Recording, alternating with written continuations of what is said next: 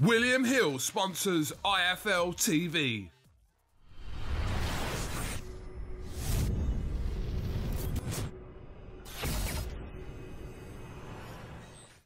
I'm the man to beat Daniel Dubois.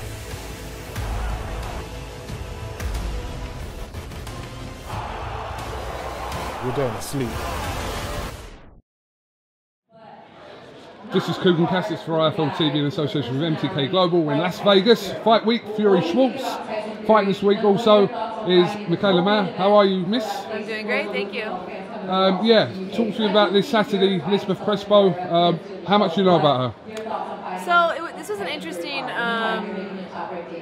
time to pick to select an opponent, because we tried to go after the world titles at 130. That's what we wanted. We feel like we're ready for that. It's my 11th pro fight, and we weren't able to strike a deal with any of the world champs at this time. So we found another opponent. That opponent pulled out. So Elizabeth stepped up about 4 weeks ago.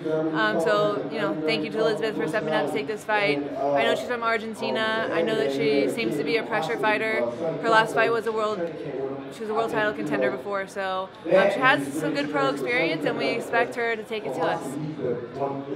Obviously, it's a little bit of an understatement that women's boxing is thriving more so now than it ever has been over the last sort of 2 years. The exposure it's got has kind of opened up doors for yourself and all the other girls in the sport, but how much of an impact has the likes of Clarissa Shields and Katie Taylor becoming like undisputed champions? How much has that kind of helped pave the way for women's boxing, in your opinion?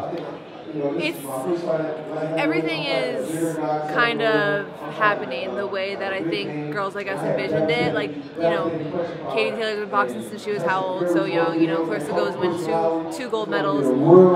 Me being the first female signed with Top Rank. Like, we have been seeing this vision for women's boxing for so many years, and I feel like it's finally unfolding. And there's a handful of girls who have that stage and have that platform right now, who are helping to actually define a path for these young girls coming up to follow, because I know when we were all coming up, there really wasn't a path to follow. There wasn't a market for women's boxing, and now there is, which is really exciting. And you see so many young girls coming out and just really excited about being in the gym and boxing, and I love seeing that. Do you feel like, as well as it's done over the last couple of years and it's become brought to more people's attention, you're still having to convince people that don't look at it like it's women's boxing, just look at it like it's boxing, and kind of you're still having to convince people that that's the case? I don't try and convince anybody outside of my performances, right? So we can sit here and complain or talk, but we don't have control over what these people are saying and doing. All we have control of is what we do when we step in that ring. At the end of the day, when we go in there and we show that we can fight, we can put on a show, and that we have the skill and the talent to be on these big stages, people have no choice but to see the truth and change their mind. So I'm just going to keep getting in there and showing them, what I can do. Did you watch the fight between Taylor and Pearson? Yes, I did. Obviously, a lot of people had their opinions about this fight, yeah, and a lot of people felt the decision was harsh on Delphine. What was your thoughts on it? First of all, it was a win-win for women's boxing. I mean, They both came out and they fought their hardest. It was amazing to watch. They put women's boxing on the map for sure. You can't say anything bad about either one of them in that fight. I want to watch it over again, because when I first watched it, I did think that Delphine Persoon kind of edged Katie out in the end. And I thought they were going to give Persoon the decision, but I also would have been happy with a draw, because I do feel like it was close. So we'll see. I got to watch it over again, but I really can't wait for the rematch. I think that's going to tell us a lot. I think Katie will probably feel like she has to rematch her to really kind of appreciate herself being undisputed champion. That's the kind of I was there at Madison Square Garden, and that's the kind of feeling I thought she would have been disappointed that there's people questioned it. People questioning it. She may have questioned it herself. I don't know, but listen, it's not her fault. She's got all the belts, but I think to kind of really savor the moment of being undisputed champ, I think she'd want to. Yeah, she's a real champion. I'm sure she wants there to be no question, and she'll be happy to give her a rematch. What's the plan for you over the next 12 months? How do you kind of see the next 12 months for you? Like I said, we're ready to start taking those world title fights at 130. I'm a strong 130 pounder. I can still make 130, so I want to clean out this division while I can. I want those world titles this year.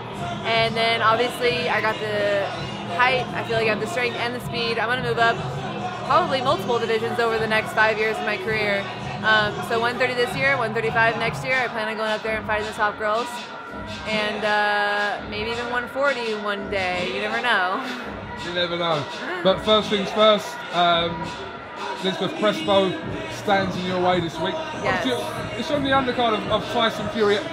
How much have you seen of Tyson Fury over here? Obviously, he's a huge star back home. He's trying to make his name, obviously, on the US scene. But what are your thoughts on Tyson Fury? I'm impressed. I mean, I've always been a Tyson Fury fan. Well, not always. I think recently, because we have been hearing a lot about him in the United States. I think he's a great boxer. Like, he's a classic boxer, which I really enjoy watching his style. And I think he's a great person. I follow him on social media. He has a lot of positive, good things to say. So I'm really honored to be on his card, and I think he's making a good name for himself in America. I mean, he really is. I love that Top Rank signed him. I think it's awesome. Absolutely. He's a lot of people have kind of got this opinion of Tyson Fury, very unpredictable. Never really knows what he's going to do, and that goes for outside and inside the ring. So he's got a personality. You know, boxing needs people with personalities. You know, they need people like Tyson. I think they do. I think they do. So he brings maybe a non-boxing fan, you know, attention towards boxing. Yeah. It should be an eventful night on Saturday here at Madison Square Garden. I said Madison Square Garden. Las Vegas. I was there last week for Golovkin. That's right. At MGM Grand. Apologies. Mikaela, thank you very much for your time, and look forward to seeing you out in the ring on Saturday. Yes, Saturday. Thank you. Thank you.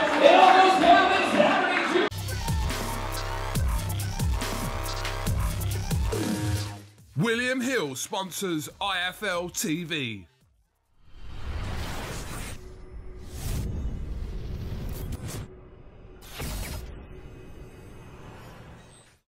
I'm the man to beat Daniel Dubois.